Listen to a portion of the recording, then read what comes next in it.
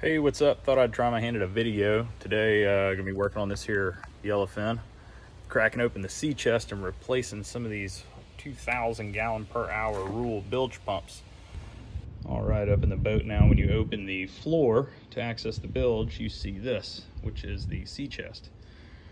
When the boat goes in the water, this box fills up with water. It uses these pumps, these bilge pumps, for live well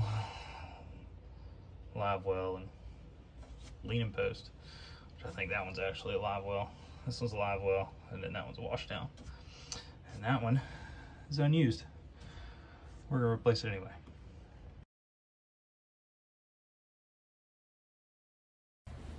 All right, now the lid's off. I've got this covering pulled back off this wiring a little bit. We can see what we're dealing with. Get this turned around. Nope.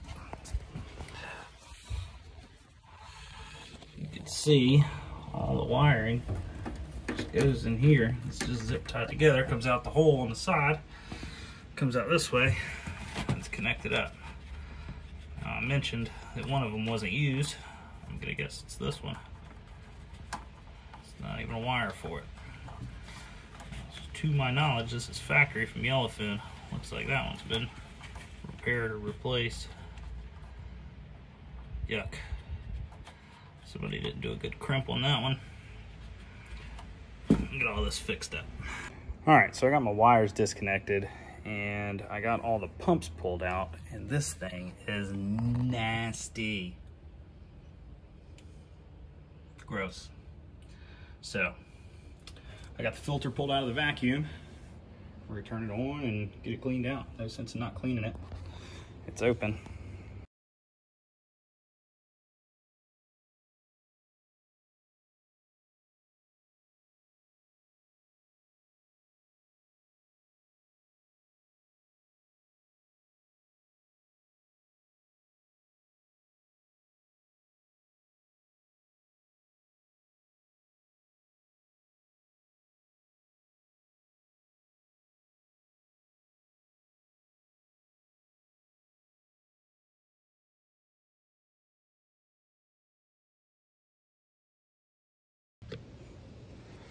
All right, well, that's not perfect, but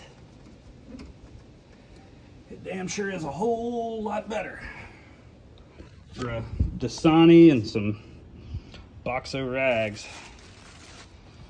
Now we'll get the pumps and the wiring back in. We'll be good to go.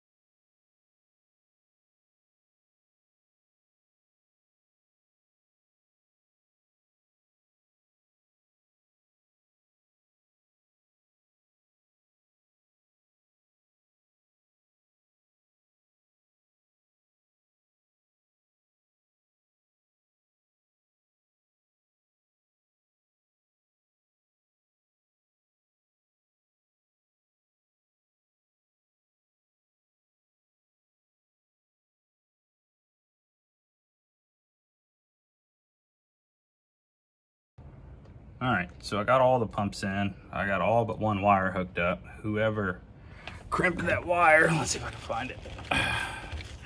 Whoever crimped that wire, I think it was this one. You can see it even looks nasty. If I could hold my hand still.